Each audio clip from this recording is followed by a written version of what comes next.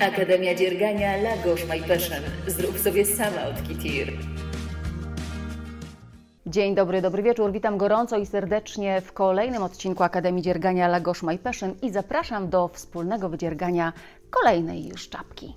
Ja nazywam się Iza Jagosz i jako LGMP LGMP od kilkunastu miesięcy zarażam miłością do drutów ludzi na całym niemal świecie. Takie właśnie duże, włóczkowe nakrycia głowy królują na ulicach już od kilku dobrych sezonów w okresie jesienno-zimowym i wszystko wskazuje na to, że w tym sezonie wcale nie będzie inaczej. Dlatego zdecydowałam się pokazać Wam coś, co dzierga się błyskawicznie i co najważniejsze, nie wymaga od Was jakichś niezwykłych umiejętności dziewiarskich. Będziemy jechać sobie od prawa do lewa, a na koniec zszyjemy wszystko tak, żeby nic nie było widać.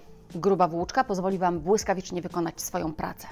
I tak naprawdę chodzi o osiągnięcie dwóch celów. Po pierwsze, żebyście się nie zniechęcili w swojej pracy, a po drugie, żebyście bardzo szybko czuli sukces i widzieli, jak przybywa Wam tych rzędów z minuty na minutę. Jest jeszcze jedna bardzo ważna rzecz. Nagrywam ten film 6 grudnia, czyli w dniu Świętego Mikołaja. Jeżeli się pospieszycie, to taką czapeczkę będziecie mogły wydziergać jeszcze przed świętami i podarować komuś w prezencie. A czy jest coś piękniejszego w święta niż własnoręcznie wykonany prezent? No, może tylko jakiś subtelny drobiazg od Cartier. Zanim pokażę Wam, jak tę czapkę zrobić, poproszę o zasubskrybowanie mojego kanału, jeżeli jeszcze tego nie zrobiliście, i do odwiedzenia, polubienia moich kont w mediach społecznościowych na Facebooku i na Instagramie. Linki do tych kont znajdują się tutaj poniżej. Zapraszam też do odwiedzenia mojej strony internetowej www.lgmp.pl. Znajdziecie tam kilkadziesiąt projektów swetrów, czapek i innych dzianin z niezwykle precyzyjnymi opisami wykonania, schematami i filmami pomocniczymi. Żeby wydziergać taką czapkę, potrzebna Wam będzie przede wszystkim włóczka. Moje czapki powstały z sygnowanej przeze mnie włóczki MAX Wonder i jest to włóczka, którą znajdziecie tylko i wyłącznie na www.manufaktura-pasji.pl. Ale Wy oczywiście możecie dziergać z dowolnej innej włóczki. Ważne, żeby była przeznaczona na druty numer 8, a wielkość próbki, którą producenci oznaczają takimi małymi ikonkami, pozwalała z 10 oczek i około 14 rzędów wykonać taki kwadracik 10 na 10 cm.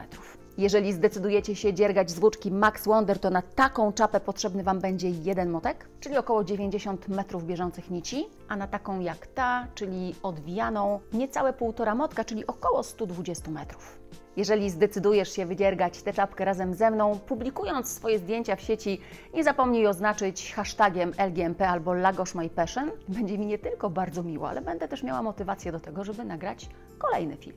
Oprócz włóczki potrzebne będą druty, tak jak już powiedziałam, druty numer 8, ale oczywiście możecie również użyć dwóch grubości drutów, ściągacz wydziergać drutami cieńszymi, a całą resztę czapki grubszymi, na przykład numer 9. Tak jak mówiłam na początku, tę czapkę będziemy zszywać, dlatego przyda Wam się porządna igła. Ja używam takiej właśnie metalowej, bo ona tak gładko sunie później po dzianinie, nie sprawia żadnych problemów, żadnych kłopotów, o nic się nie haczy i ma bardzo duże ucho igielne, dzięki czemu przechodzi przez nie nawet najgrubsza włóczka.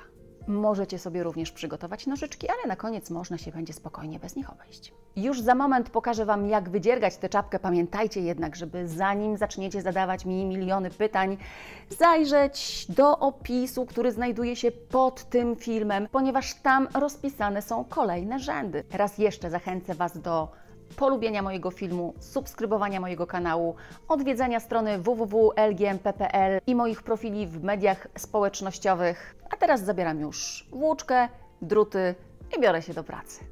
Dla czapki na obwód głowy taki 57 do 59 cm nabierzemy teraz 53 oczka. Jeżeli chcecie, żeby ta czapka była mniejsza, nabierzcie o 4 oczka mniej, a jeżeli chcecie, żeby była ciut większa, to o 4 oczka więcej. 4 mniej, czyli 49, albo 4 więcej, czyli 57. Nabierając oczka zostawcie większą ilość nici, bo to, co zostanie, posłuży Wam później do zszywania czapki. Technika nabierania oczek oczywiście dowolna. Ja nabieram 53 dla czapki w wersji Basic. Moje oczka nabrane, nie sugerujcie się teraz wielkością, bo pamiętajcie, że czapka w tym miejscu będzie się rozciągać i ona nie może mieć tutaj 53 cm, bo najnormalniej w świecie po zrobieniu wpadłaby Wam na oczy, chyba że macie uszy takie jak pewien kiedyś bardzo znany polityk. Mówiłam, żeby przy nabieraniu oczek zostawić tutaj jeszcze taką dosyć długą nitkę, ona posłuży nam później do zszywania. Ja ją właśnie mam, natomiast zaczynając dzierganie czapki, zwróćcie uwagę na to, którą nitką zaczynacie dziergać, bo bywa czasami, że zaczniemy dziergać tą właśnie, coś nam się pomyli, no i trzeba będzie pruć. Rozpoczynamy dzierganie ściągacza 2 oczka prawe, 2 oczka lewe. Od 2 oczek prawych rozpoczniemy. I pierwsza odpowiedź na pytanie, czy robić oczko brzegowe? Nie. Jeżeli chcecie tę czapkę zszyć w taki sposób, w jaki ja Wam to zaraz pokażę, to nie tylko nie będziemy oczka brzegowego przerabiać, ale więcej, pierwsze oczko w każdym rzędzie będziemy przerabiać bardzo ciasno. No to zaczynamy. Ściągacz. 2 oczka prawe. I sobie dociskam nitkę, żeby był ładny początek. 2 oczka lewe. 2 oczka prawe. 2 oczka lewe, 2 prawe, 2 lewe i tak do końca pierwszego rzędu.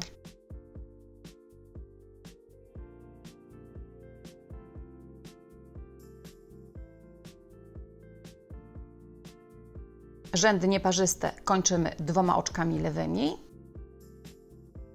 i 1 oczkiem prawym, bo liczba oczek jest nieparzysta. 53, 49 albo 57. I w taki sam sposób przerobimy również rzędy numer 3, 5, 7 i 9. A teraz rząd parzysty, lewa strona robótki. Będziemy je zawsze, do momentu, w którym zaczniemy zamykać oczka na górze czapki, będziemy je zawsze przerabiać w taki sposób, jak one schodzą z drutów. I znów pierwsze oczko, które tutaj jest oczkiem lewym, przerabiamy jak lewe i przerabiamy je bardzo ciasno.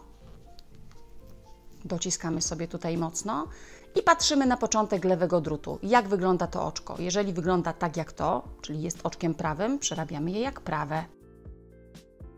Jeżeli wygląda tak jak to, czyli jest oczkiem lewym, przerabiamy jak oczko lewe. Oczko prawe, więc przerabiamy jak prawe, a lewe jak lewe. I tak do końca rzędu numer 2. W ten sposób przerabiamy wszystkie rzędy parzyste, prawe jak prawe, a lewe jak lewe. Mamy przerobione 2 rzędy ściągacza, 2 oczka prawe, 2 oczka lewe. Potrzebujemy mieć ich 10, czyli przerabiamy jeszcze 8 rzędów w taki sam sposób. Rzędy nieparzyste rozpoczynamy od 2 oczek prawych, potem 2 lewe, 2 prawe, 2 lewe i kończymy 1 oczkiem prawym. W rzędach parzystych przerabiamy oczka tak, jak one schodzą z drutów. Zresztą po prawej stronie w rzędach nieparzystych też przerabiamy je tak, jak schodzą z drutów. Pamiętajcie, pierwsze oczko zawsze przerabiamy bardzo ciasno. 10 rzędów przerobione. Ten fragment ma mieć jakieś 7,5, 7, 8 cm długości. No, chyba że chcesz tę czapkę zrobić w wersji odwijanej, to wtedy potrzebnych Ci będzie 16 rzędów takiego ściągacza, czyli około 12 cm.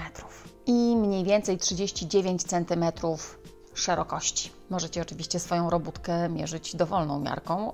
Ja używam zawsze budowlanej, taką lubię najbardziej.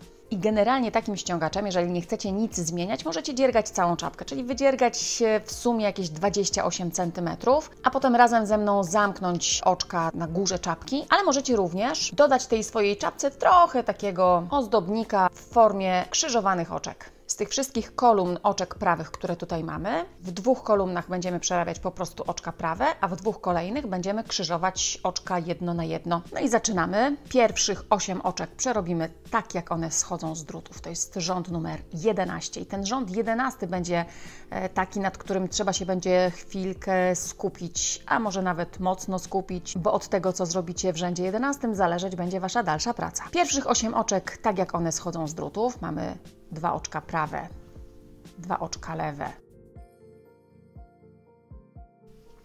2 prawe i 2 lewe. Zobaczcie, tutaj za mną są dwie kolumny oczek prawych i teraz w tych dwóch kolejnych kolumnach oczek prawych będziemy te dwa oczka ze sobą krzyżować. Najpierw przerobimy to drugie, a potem pierwsze. Można to zrobić na dwa sposoby. Ja pokażę Wam pierwszy, a on polega na tym, że drut najpierw wbijamy w drugie oczko, tutaj od tyłu, zobaczcie. Wyciągamy nitkę, a teraz ten sam prawy drut wbijamy w pierwsze oczko. Tu można sobie kciukiem przytrzymać, żeby nam się nitka nie wbiła w dwa, o nie tak, tylko w jedno. Wyciągamy nitkę i teraz dwa oczka zdejmujemy z lewego drutu. Dalej mamy dwa oczka lewe. I znów ta sama sytuacja. Najpierw prawy drut wbijamy w drugie oczko, w to tutaj, a potem w pierwsze. I przerabiamy oczka prawe. Najpierw drugie, wyciągamy nitkę, a teraz w pierwsze. Wyciągamy. W dwóch kolumnach mamy oczka skrzyżowane. To w kolejnych dwóch kolumnach przerobimy je po prostu jak oczka prawe. Mamy dwa lewe, dwa prawe, dwa lewe, dwa prawe i dwa lewe. Oczka lewe zawsze przerabiamy jak oczka lewe i już z nimi nic nie kombinujemy. No i teraz mamy kolejne dwie kolumny, w których znów będziemy oczka krzyżować. I tak jak w poprzednim przypadku, najpierw oczko drugie, a potem pierwsze. Ale jeżeli ktoś nie chce przerabiać oczek w taki sposób, to zawsze może te oczka skrzyżować techniką warkoczową, czyli na prawy drut bez przerobienia przenieść pierwsze oczko, teraz drugie oczko przerobić jak oczko prawe, prowadząc lewy drut przed robótką, wbić go w to pierwsze oczko, wyciągnąć prawy drut z dwóch oczek, za robótką złapać to przerobione wcześniej oczko prawe, pamiętając, żeby nie pociągnąć tego paluszka, bo nam się nitka z tego oczka wysupła, i przerobić oczko prawe. Można i tak. Ta pierwsza technika, zwłaszcza jeżeli przerabiacie oczka sposobem wschodnioeuropejskim, słowiańskim, jest moim zdaniem dużo szybsza. Mamy w dwóch kolumnach skrzyżowane oczko, więc znowu dwa lewe i w tych kolejnych dwóch przerabiamy po prostu oczka prawe.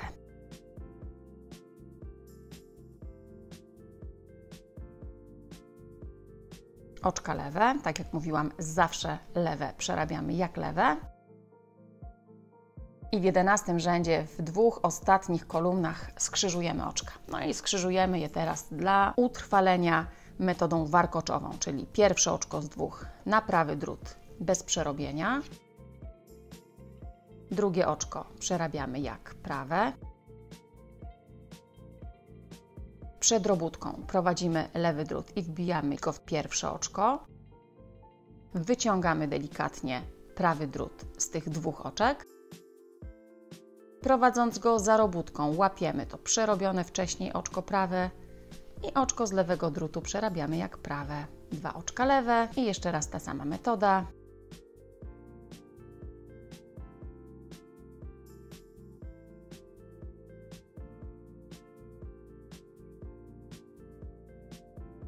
Prawda, że proste? No i do końca tego rzędu 11 mamy jeszcze dwa lewe, dwa prawe,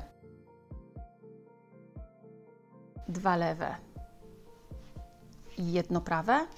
I teraz uwaga, jeżeli nabraliście mniejszą liczbę oczek, 49, to Wasza robótka skończyła się w tym miejscu. Jeżeli nabraliście o 4 oczka więcej, to tutaj będą dwa oczka prawe, potem dwa oczka lewe i dopiero oczko prawe. Dlatego raz jeszcze, jeżeli macie większą liczbę oczek, w tym miejscu skrzyżujcie w jednej kolumnie oczek prawych oczko prawe na oczko prawe. Zapomniałabym. Niektórzy z Was dziergają taką techniką zachodnioeuropejską, kontynentalną. Są tacy na YouTubie i w ogóle, którzy twierdzą, że to jest ta jedyna poprawna i najlepsza na ziemi. Ja tak nie uważam. Uważam, że każdy powinien dziergać tak, jak mu pasuje i tak, jak jest mu wygodniej, a poprawna jest ta wersja, która na koniec daje nam robótkę wyglądającą jak należy. Bo jeżeli porównacie te oczka przerabiane techniką kontynentalną z moimi poprzednimi przerabianymi techniką słowiańską, to zauważycie, że one tak naprawdę niczym się w wyglądzie od siebie nie różnią. Ale dziergając tą techniką kontynentalną na warkoczowe krzyżowanie oczek będziecie już niestety skazani, ponieważ tutaj nie da się wbić drutu najpierw w drugie oczko, a potem w pierwsze. W zasadzie to da się, tylko że te oczka skrzyżują nam się, jak widzicie, w drugą stronę. Nie chcemy czegoś takiego. Trzeba będzie te oczka krzyżować tak, jak teraz pokażę. Czyli znów na prawy drut bez przerobienia przeniesiemy pierwsze oczko z tych dwóch oczek kolumny oczek prawych. Drugie przerobimy jak prawe. Teraz lewy drut wbijemy w prawe oczko, ale zobaczcie, od przodu. O, w ten sposób. Widzicie? Tutaj. Bach. Jest. Jeszcze raz. Od przodu. W pierwsze oczko prawe. Prawy drut wyjmiemy z obu oczek. Prowadząc go za robótką, nałożymy na niego to przerobione wcześniej oczko prawe i przeniesione na prawy drut wcześniej bez przerobienia, a potem przeniesione na drut lewy oczko prawe, przerobimy jak oczko prawe. No i też skrzyżowaliśmy jedno prawe na jedno prawe. Przerabiamy oczka lewe. I raz jeszcze ta sama sytuacja. Zobaczcie, na prawy drut bez przerobienia oczko prawe, drugie oczko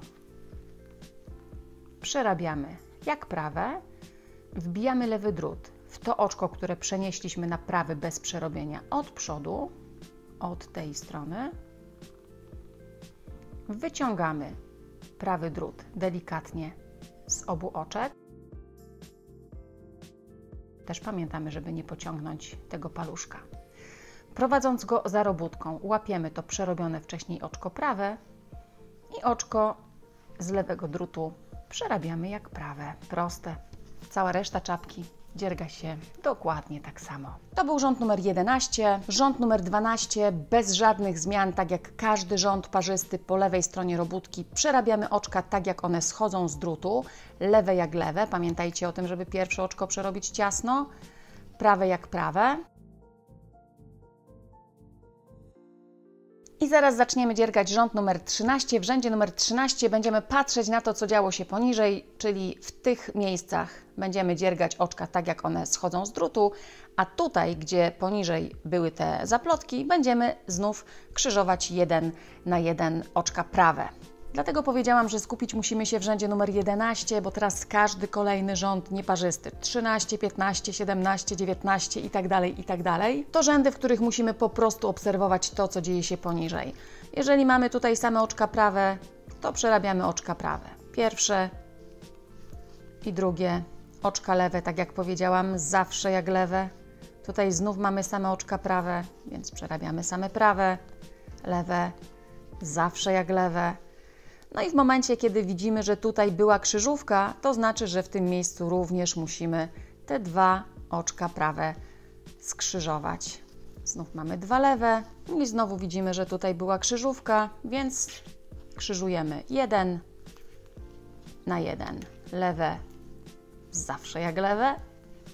No i jeżeli tutaj nie było nic w tych prawych mącone i przekręcane, to przerabiamy je jak prawe. Tak przerabiamy ten rząd do końca. Dziergamy sobie 28 cm w sumie, 28 cm czapki. Możecie policzyć te takie tutaj o zaplotki. Ma być ich raz, 2, 3, 4, 5, 6, 7, 8, 9, 10, 11, 12, 13, 14 albo dowolna inna liczba, bo może chcecie, żeby Wasza czapka była po prostu dłuższa, albo dziergacie ją z troszeczkę grubszej albo trochę cieńszej wełny. No dobrze, no to teraz zostawiam Was sam na sam z Waszą robótką. Dziergamy korpus tej czapki zgodnie z tym wszystkim, czego przed momentem się nauczyliście, czyli krzyżujemy oczka prawe w tych kolumnach, w których oczka prawe mają być skrzyżowane, a całą resztę przerabiamy w taki sposób, jak pokazują nam druty, czyli jak oczka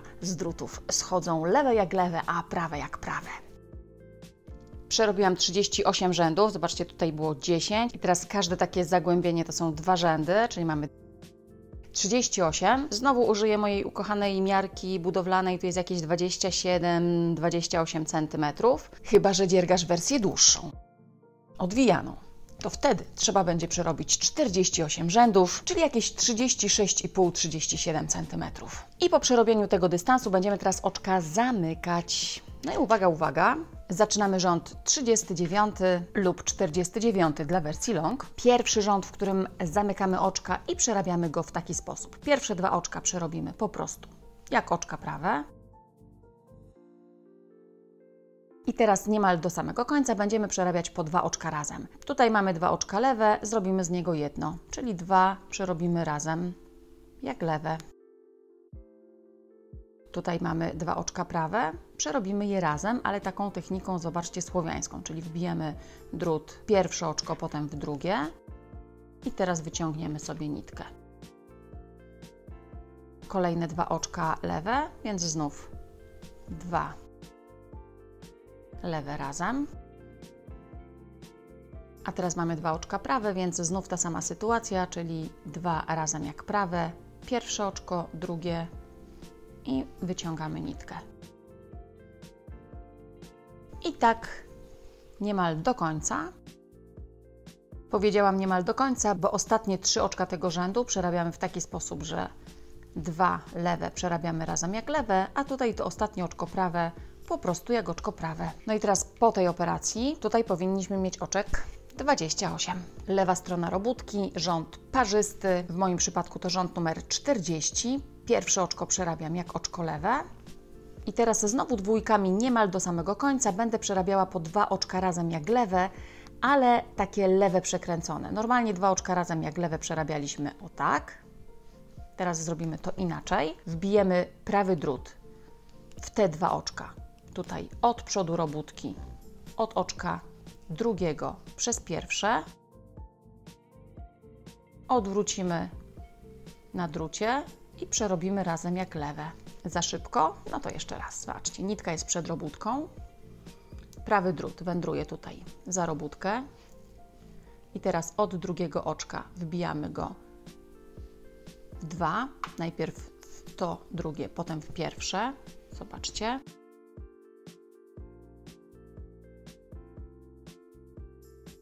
Przekręcamy w ten sposób na prawym drucie, zakładamy na początek drutu lewego i przeciągamy nitkę. I jeszcze raz to samo. Nitka przed robótką, prawy drut za robótką, najpierw w oczko drugie, potem w pierwsze. Przekręcamy, zakładamy na początek drutu lewego i przerabiamy jak lewe. I w ten sposób załatwiamy wszystkie dwójki. Zobaczcie, najpierw drugie, potem pierwsze, czyli najpierw prawe, potem lewe. Przekręcamy i jak lewe.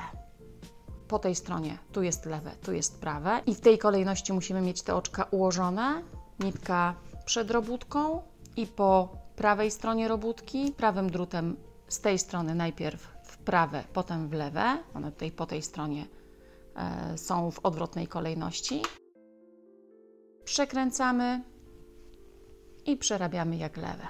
I tak dwójkami do ostatniego oczka. Ostatnie przerobimy po prostu jak lewe. Ostatnie 2 oczka razem jak lewe przekręcone. To oczko numer 2 i 3 od końca i ostatnie oczko przerabiamy jak oczko lewe. To był rząd 40 i tym razem na drucie zostało nam tutaj oczek 15. Zaczynamy rząd numer 41. Teraz będziemy przerabiać po 2 oczka prawe razem, ale pierwsze przerobimy znów jak prawe. No i teraz kolejne 2 razem jak prawe w stronę lewą. Technika słowiańska. Drut w pierwsze oczko, potem w drugie i wyciągamy pętelkę. I tak po 2 oczka przerabiamy razem znów do samego końca. Tym razem ten koniec to prawdziwy koniec, czyli już żadne pojedyncze oczko nie będzie nam tutaj zostawało, tylko 2 ostatnie też przerobimy razem jak prawe w stronę lewą. I tym razem na drucie mamy, zobaczcie, 2, 4, 6, 8 oczek. to zmniejszmy liczbę do 5. Pierwsze oczko jak oczko lewe to rząd numer 42. I teraz tych 6 oczek będziemy przerabiać po 2 razy jak lewe, znów przekręcone, czyli znowu ta sama sytuacja, którą już znacie. Od przodu robótki, drut najpierw w drugie, potem w pierwsze. Przekręcamy na lewym drucie i przerabiamy jak lewe. Teraz mamy drugą dwójkę, trzecia i ostatnia. I ostatnie oczko lewe. Zostało nam oczek 5, więc po prostu zamkniemy je już wszystkie. Pierwsze 2 oczka razem jak prawe. Dociskamy mocno. Teraz oczko z prawego drutu wędruje na lewym. I raz jeszcze 2 razem jak prawe. Kolejny raz ta sama sytuacja, czyli z prawego na lewy 2 razem jak prawe. Zamykamy ostatnie oczko. Staramy się to robić bardzo ciasno. No i teraz drut w lewe. Wyciągamy pętelkę. Nożyczki. Odcinam i zaciągam tą pętelkę bardzo mocno. No i na tym etapie nasza praca została zakończona. Zostaje nam czapkę zszyć i zszywać będziemy w taki sposób, żeby szef wyglądał no właśnie tak, jak ten tutaj. Zobaczcie, jak to zrobić. Do zszywania użyję igły. Mówiłam na samym początku, żeby nabierając oczka na czapkę zostawić tutaj większą ilość nitki. Teraz sobie tą nitkę zakotwiczę w igiełce. I będę zszywać czapkę szwem równoległym, zwanym przez niektórych szwem materacowym, po prawej stronie robótki. Na dobry początek jednak muszę tą dolną krawędź czapki bardzo ładnie ze sobą zlicować. I żeby to zrobić, to wbijam igłę w pierwsze oczko tego łańcuszka, który powstał mi po nabraniu oczek na czapkę. Muszę go sobie bardzo dokładnie, przepraszam za wyrażenie, tutaj namierzyć i wymacać. Wbijam igłę od wewnętrznej strony w to pierwsze oczko po drugiej stronie czapki, czyli nie tej, z której pochodzi nitka. Wbijam ją najpierw tutaj. Wyciągam. Licuję. Teraz zobaczcie, od wewnętrznej strony. Wbijam igłę znów w pierwsze oczko, ale po tej stronie, z której pochodziła nitka. Tutaj sobie wszystko muszę ładnie wyrównać. Przeciągam nić. Licuję ze sobą te 2 części czapki. No i teraz będę ten bok czapki zszywać. Popatrzcie na to, co widać tutaj po złożeniu 2 części. Jak się je ładnie wyrówna, to pokażę Wam się taki obrazek. Tutaj są takie kropeczki. Tutaj też. A tutaj są kreseczki. I najważniejsze, żeby równo zacząć. A potem przekładać igłę pod każdą taką kropką, wkładając ją najpierw w jedną kreskę i wyciągając z drugiej strony. Tak trochę to alfabet Morsa przypomina. Zobaczcie, to jest tak kreska, kropka, kreska. Wkładam igłę, najpierw tutaj. Teraz wyciągam drugą kreseczką i przeciągam nitkę. Teraz to samo robię po drugiej stronie. Znów mam tutaj tą pierwszą kreskę, kropkę i kreskę, więc znowu wkładam igłę w jedną i wyciągam z drugiej strony.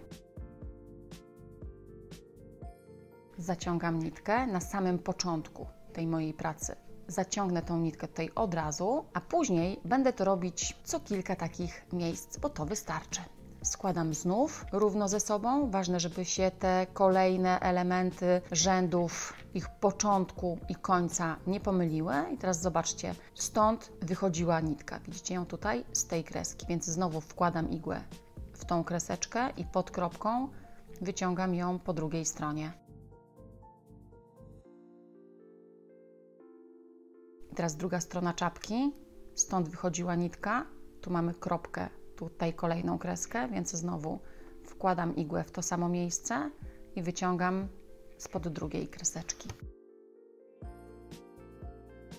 I znów tu jest ta kreska, kropka, kreska, wkładam igłę wyciągam z drugiej strony i wracam na tą stronę czapki. I znowu igła w jedną kreskę, pod kropką wyciągamy z drugiej strony.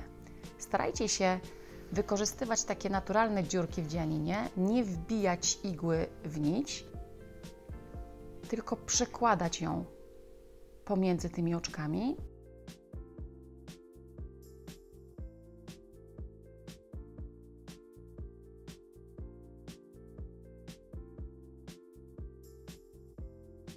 Bo jeżeli dobrze to zrobicie, to teraz zobaczcie, po zaciągnięciu nitki z dwóch krańcowych oczek prawych, czyli pierwszego oczka w każdym rzędzie nieparzystym i ostatniego, zrobi nam się jedno.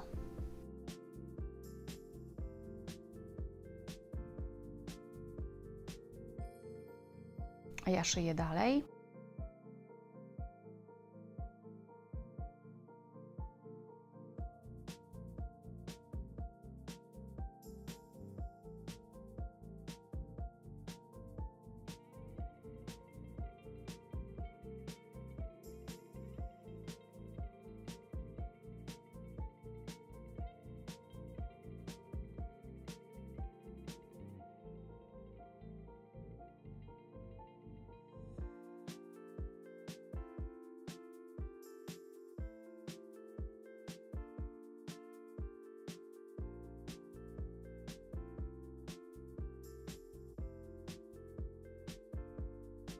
I znów po kilku takich operacjach nitkę zaciągam.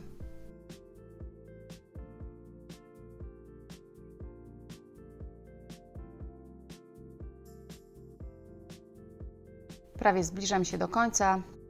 To już miejsca, w których ostatnie wkłucia igły będą miały miejsce. No i teraz zobaczcie, wkładam rękę tutaj do środka. Tą nitkę, która mi została po zamknięciu, trzymam sobie, żeby mi się nie przesuwała w żaden sposób. I tą końcówkę łączę już, o, tak.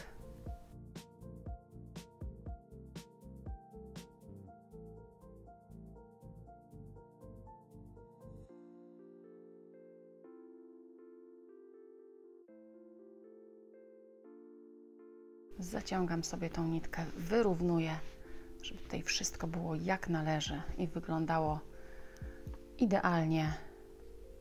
Jeszcze po tej stronie przeciągnę sobie igłę. Właśnie w takich momentach i w takich miejscach ta dobra igła świetnie się przydaje, bo teraz zobaczcie, wbiję ją sobie tutaj. Już wszystko wyrównałam. Przeciągnę nitkę na drugą stronę. Jest jak należy. No to odwracam. Wiążę sobie te dwie nitki ze sobą. Raz i dwa. A, jeszcze jeden supełek tutaj zrobię. No i teraz wystarczy tę nić odciąć. Jeżeli nie macie zamiaru niczego dowiązywać, żadnego pompona do tej czapki, to możecie odciąć te nitki bardzo krótko. Ja nie wiem jeszcze, co zrobię. Być może będzie pompon, więc zostawię sobie taką nitkę, która mi pozwoli taki pompon dowiązać. Odwracam czapę na drugą stronę. No i zobaczcie, tak wygląda szycie. Misja czapka niemal zakończona. Zostają nam ostatnie szlify, takie jak na przykład doszycie jakiegoś znaczka. Może być taki z napisem kolekcja Do It Yourself, czyli zrób to sam LGMP, albo takiego, też jest ładny. No, chyba że wolicie podłużny, też z kotem i napisem kolekcja Do It Yourself LGMP.pl, albo dowolny inny. To jest również ten moment, kiedy trzeba się zdecydować, czy przez przypadek nie dowiązać tutaj jakiegoś pompona. Zarówno pompony, jak i takie skórzane albo metalowe znaczki znajdziecie na www.manufaktura-pasji.pl, gdzie serdecznie Was zapraszam. No i raz jeszcze zapraszam do oglądania pozostałych filmów na moim kanale i do sprawdzenia zakładki projekty na stronie www.lgmp.pl, bo może tam też znajdziecie coś, co Was zainteresuje. Ja bardzo gorąco dziękuję już za wspólnie spędzony czas i wspólne dzierganie. Do zobaczenia i do usłyszenia.